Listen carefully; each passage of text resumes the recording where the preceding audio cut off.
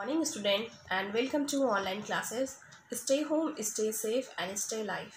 Now children, today we are going to do the exercise 3.1 of your math book. So this is exercise 3.1 and the question is subtraction on the number line. आज हम लोग पढ़ेंगे subtraction on the number line. Let us subtract 3 from 7 using a number line. Okay, step 1. Draw a number line and mark number from 0 to 10 on it at equal intervals. बच्चों हम लोगों को क्या करना है, एक ड्रॉ करना है number line. Okay, and mark number from 0 to 10. Mark करना है हम लोगों को 0 to 10. 0 to 10 हम लोग डिजिट लिखेंगे 0 1 2 3 4 5 6 7 8 9 10. Okay. Step 2. Start from 0 and go till 7. Now move backward 3 steps to subtract 3 from 7. अब बच्चों हम लोग को क्या करना है, 7 में माइनस करना है 3.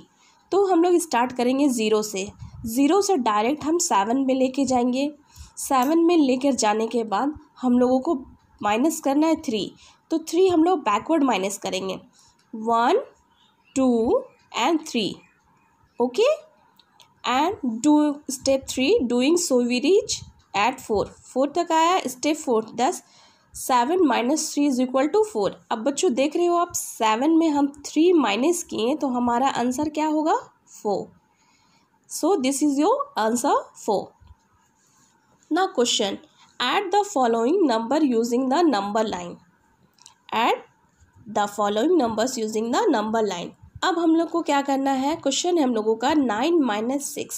अब 9 में हम लोगों को -6 करना है. तो बच्चों मैम देखो आप लोगों को कैसे स्टार्ट किए हैं, 0 से 9 में लेकर गई हैं. ओके. अब क्या करना है, हम लोग को माइनस करना है 6 बैकवर्ड हम लोग माइनस करेंगे 1 2 3 4 5 6. 6 माइनस किए, माइनस करने पे हमारा आंसर कितना आया बच्चों 3.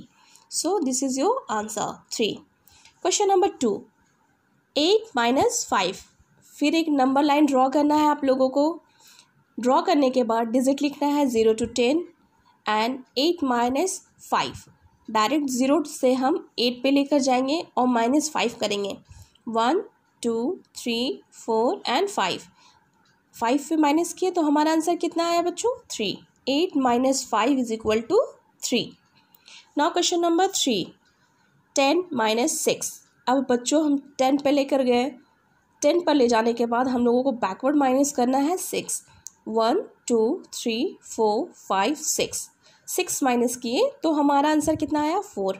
4 is your answer. So then बच्चों अब आप लोगों को क्या करना है, ये सारा क्वेश्चन 3.1 आप लोगों को कॉपी में लिखना है. सो बच्चों आप लोगों को समझ में आ गया है नंबर लाइन कैसे करना है. Number line subtract on the number line. So write in your copy, write properly and neatly.